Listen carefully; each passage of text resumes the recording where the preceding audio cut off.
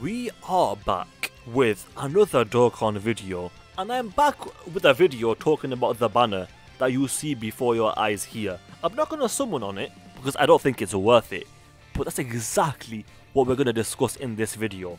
If you are tempted to summon on this banner at all, don't do it. It's not worth it, let's be honest. Like the three main units here, like the three main LRs, Golden Frieza is really good, but the other two are really not all that. So Masu's good, but he's got no partners. Goku and Gohan are just a worse version of the LR gods. So if you pull that unit, it's a W if you don't have it, but like the unit's not that impressive. The only really good unit out of these three LRs is Golden Frieza. And then as far as the featured units go, let's go through them because I really don't think the banner's worth it. Like STR Piccolo, him by himself is definitely super good, but after that it just goes downhill because Gohan and Krillin is not that impressive.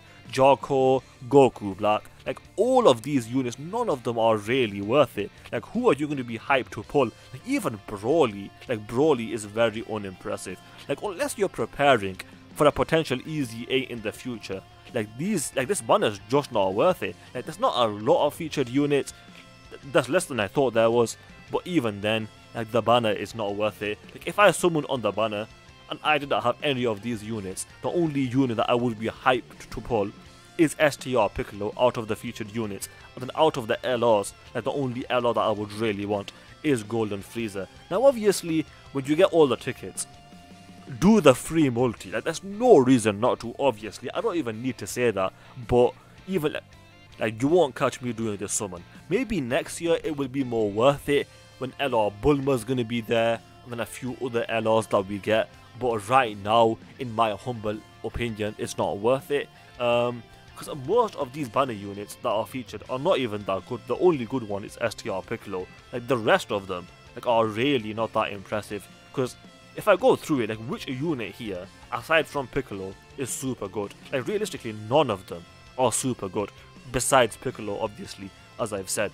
So it's really not worth it in my humble opinion. Like these units are okay, like they are usable, some of them, but for the most part they're not that impressive other than Piccolo. If you're summoning on this banner, the main thing you want are the unfeatured units, but then again you should never summon 4 unfeatured units because those units, like you can't target them because like there's too many in the unfeatured pool. Let's do a quick subscriber challenge. If you guys do agree with me that you should not spend your stones on this banner, then you have to subscribe because that is the challenge. With that said, I hope you guys enjoyed the video. If you did, then do subscribe, especially if you just failed that challenge because that is the challenge. Also do leave a like and comment because those things do help out.